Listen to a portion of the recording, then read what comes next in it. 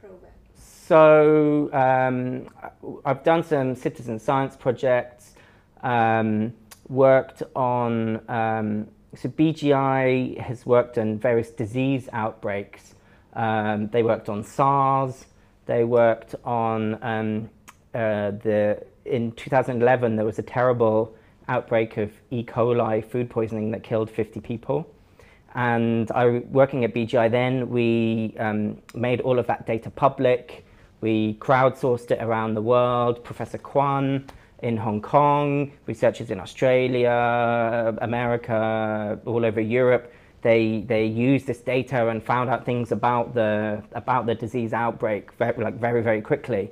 And so we were trying to think of a similar project to inspire people in Hong Kong, not necessarily a life and death thing like a disease outbreak, but at least something relevant to Hong Kong that we could, get interest here. So I was one of the two people that originally came up with the idea of the project. We helped recruit some people here at CUHK. We helped convince BGI to let us sequence it in their Hong Kong office. We've been doing, in particular, doing a lot of the outreach and education, going to schools, helping promote it on social media and Facebook and things like that. So I haven't done so much of the genomicists here have been doing a lot of like the genome assembly and analysis. I've done a lot of the flag waving and trying to encourage people and get people involved. So yeah. I see. How did you convince BGI to accept this kind of way? So we wanted to do this project for Hong Kong, funded in Hong Kong, sequenced in Hong Kong, and assembled, and it's like a made in Hong Kong project.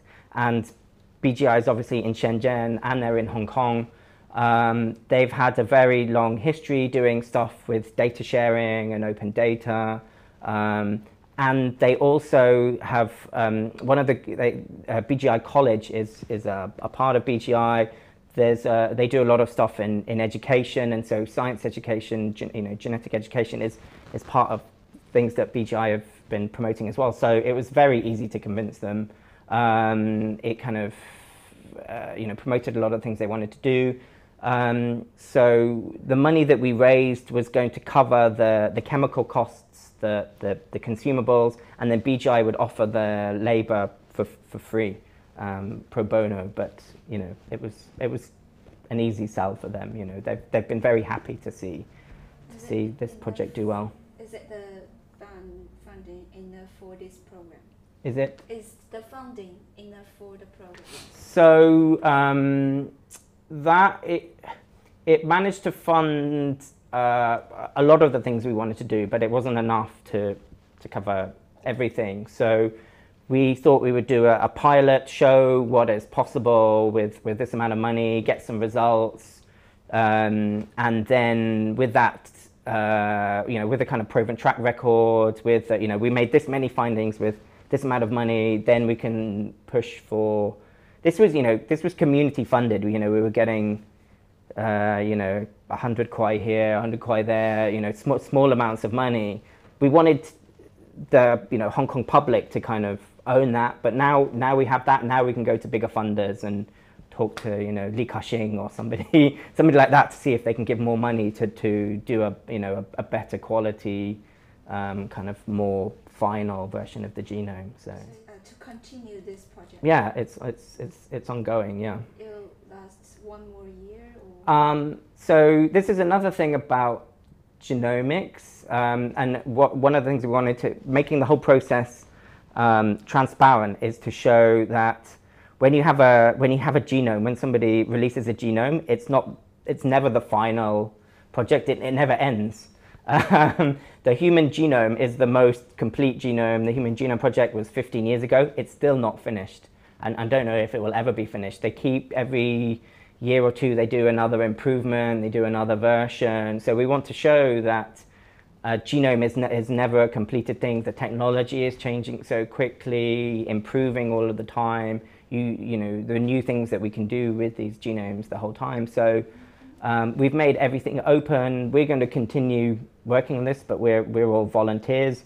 Other people can take this up and carry this on, and doing an emblem of one place like Hong Kong.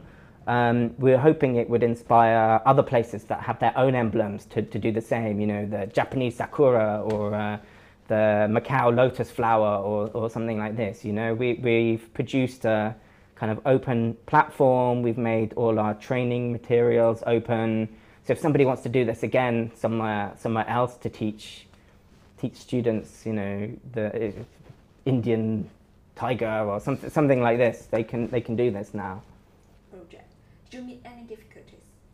So we made things difficult for ourselves from the very beginning, in that we chose this species, which is a difficult species to study, because it's a hybrid. The Hong Kong Bauhinia shouldn't exist because it's sterile. It's a hybrid of two completely different species that somehow managed to breed and create this sterile offspring that people have just been taking cuttings and propagating artificially for 130 years.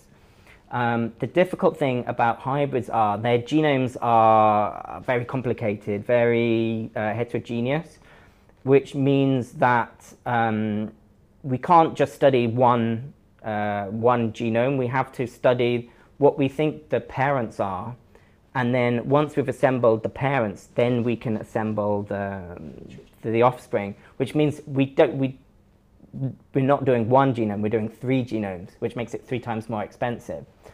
So that was quite a big challenge that we had to raise a lot more money because of that. There was a more interesting scientific question there, but then we have to work 3 times harder, and we didn't quite raise enough money to do all 3 genomes. But we had enough money. We raised about a third of the total, and so with that, we managed to sequence the gene catalog, so the RNA rather than the DNA of all of the 3 species that we wanted to look at. So it's not a full, complete genome, but for that price, we could study all of the genes, what are probably the most interesting part of the genome, and that will answer most of the interesting scientific questions, you know, medicinal properties, the strange origins, and then we hope that once we study that enough, we could then apply for funding to do a kind of final, complete genome, which would be a lot more expensive. But that was the main difficulty that we had to overcome. Yeah. I see. So the difficulty you mentioned. Any stories, insight that most touch you or make you feel sad, or any different feelings? So one of the main goals for this project is science education. It's communicating these things, trying to get the Hong Kong populace excited about their emblem, about science. And we did a very good job promoting it in English language media. We got on the front page of South China Morning Post, we got in CNN, we got on BBC. We went to the effort to make some of the videos and materials in Cantonese, but the interest in the local, you know, Guangdonghua and Cantonese television and media in Hong Kong wasn't as good. We were a bit disappointed with the response from the local media there. Like, we're really happy that Mandarin, the mainland media have been more interested than a lot of the Hong Kong media. But going into schools, the school kids are really interested. People have done lots of public talks. People are really interested, but for some reason a lot of the local media hasn't been. Science is not something they cover much, but we have to just keep trying, because it's really important. It affects all of our lives. So yes. So the project is still in progress. It's still going, yeah. Yes. So what any result have already applied on planting Bauhinia right now?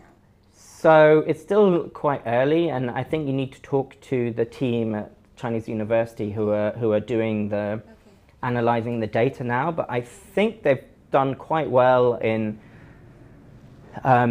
characterizing the potential genes that have medicinal properties. The early data will help really prove the origins where Bauhinia originally came from. Understanding the origins, because it is a sterile hybrid. One thing that we hope we might be able to get from this data is to understand why it is infertile. It's quite difficult to propagate the Hong Kong Bauhinia because it doesn't produce seeds. So everyone is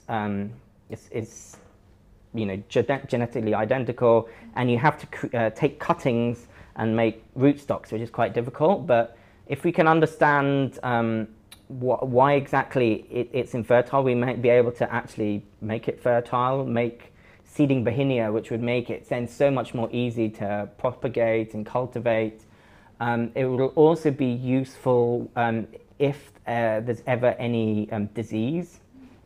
Because they're all genetically identical, Hong Kong Bauhinia will be very susceptible to an infection. So at least having all of this information will give us a head start if there is ever any kind of disease outbreak affecting it. So it hasn't affected the cultivation and propagation yet, but we're better prepared for the future and if anything goes wrong.